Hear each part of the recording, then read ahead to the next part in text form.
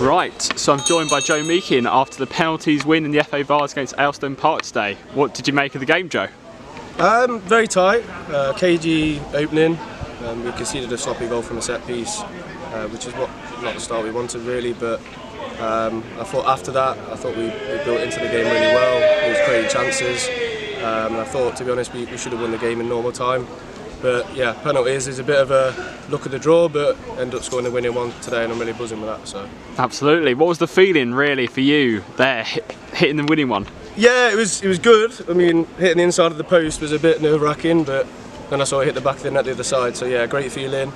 To be honest, I wanted to take one of the first five, but scoring the winning one's an even better feeling. So happy to take us to the next round. And what did you make of Yinka's saves as well? Because they were crucial. Great saves. I thought he commanded his box pretty well today as well. So the first one was he guessed the right way, and the second one was a great palm. So yeah, great two saves from Yinka in there.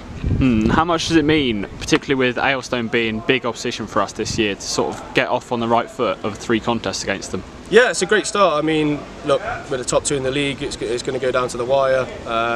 They're a very good side, but I think yeah, to start well against them is a big positive. And I thought we battled well today.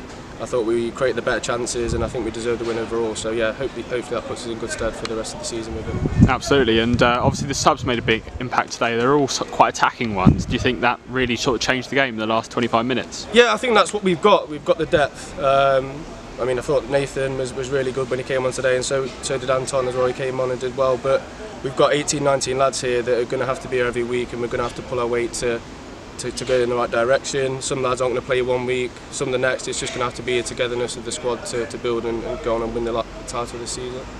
And what are your hopes for the Vase now? Are you hoping for a big draw, away, home in the next round? I prefer a home tie, but any big trip away would be class because it's nice to get out with the fans as well and then have a road trip. So I'm easy, home or away, as long as we're through to the next round, which we are. So that's great. Brilliant. Look forward to it. Well done today, Joe. Cheers, Will. Take care. Cheers.